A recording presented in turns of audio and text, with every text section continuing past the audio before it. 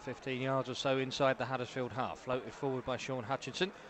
Matt Smith got a touch, helps it forward. Cooley Woodrow's there, right inside the box, trying to turn it back across goal, and it came off a defender. It's going to be a corner on the far side. It's Alex Kačaniklić who swings it in with his left foot. Well, it's him. It's in the net. I wasn't entirely sure whether it was in the side netting or into the Huddersfield goal. Not going to get replays, needless to say. Got no replays here.